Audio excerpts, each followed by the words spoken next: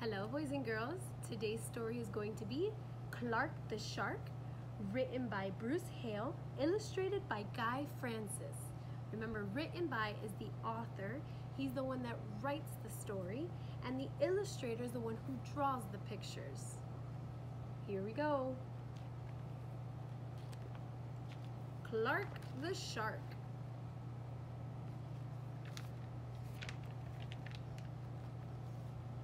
In all the wide blue seas, in all the wild blue world, the top school for fish was Theodore Roosterfish Elementary.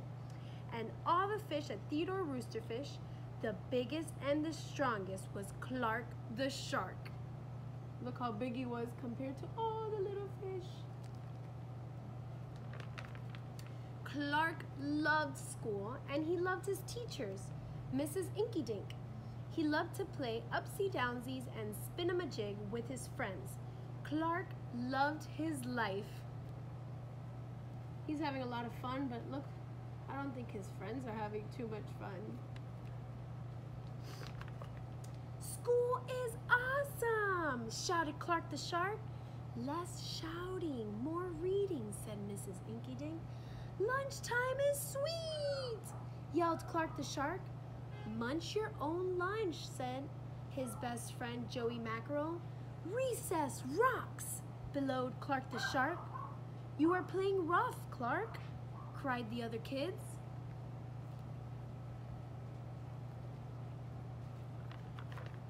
Yes, Clark loved his life with all of his sharky heart, but he loved everything way too much. He was too loud, he was too wild, he was just too much shark for the other fish to handle. After a while, no one would play with Clark. No one ate lunch with him. No one sat with him at circle time. Even his best friend Joey Mackerel said, "Cool your jets, Clark. You're making me crazy." Oh, look at his face. Feeling sad. One day, Clark asked Mrs. Inkydink, "What's wrong with everybody?" Mrs. Inkydink patted his fin. "Clark, sometimes you play too hard. You munch too hard, and gosh, you help too hard." "But life is so exciting," said Clark.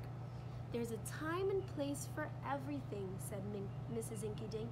"And sometimes the rule is stay cool."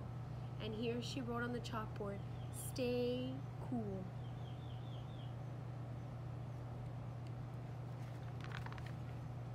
At recess, Clark tried to stay cool, but he pushed the swing with too much zing.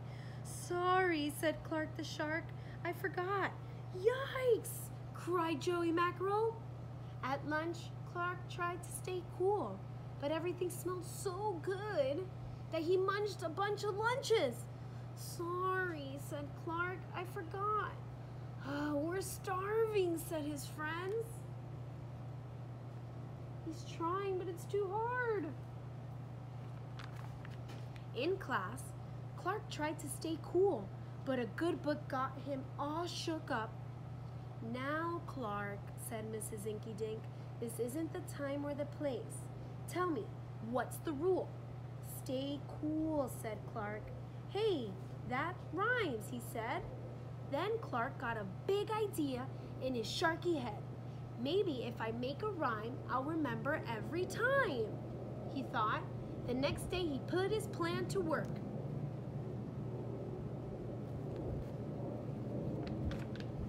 In class, when lessons got exciting, Clark wanted to bounce out of his seat.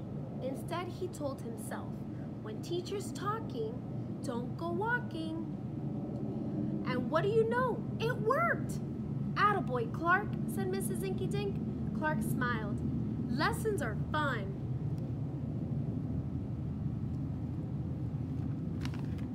At lunch, everything smelled so yummy. When Clark wanted to eat and never stop, he told himself, "Only munch on your own lunch." And it worked again. "Way to go, Clark," said his friends. Clark grinned. "Lunch is fun."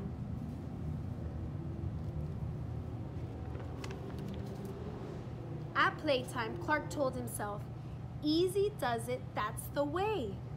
Then my friends will let me play. Playtime was fun.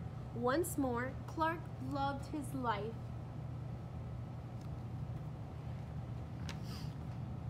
But then a shadow fell across the playground, a ginormous shadow with tentacles galore.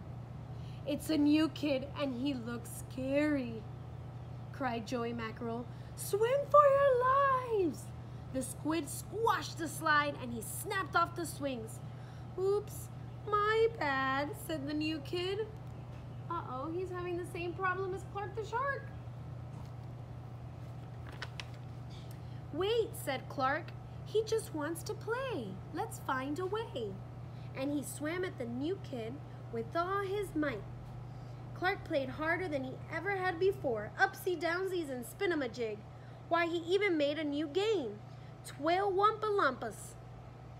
Wow, that was fun, said the new kid breathlessly, and he settled down. If you want to come to school, you've got to stay cool, said Clark.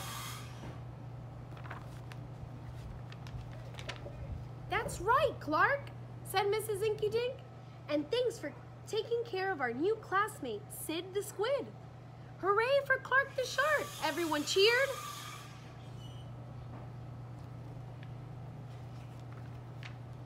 That night, Clark's mother asked, "What did you learn at school, dear?" "There's a time and place for everything," Clark said. "Sometimes you stay cool. But sometimes a shark's gotta do what a shark's gotta do." And we say, the end.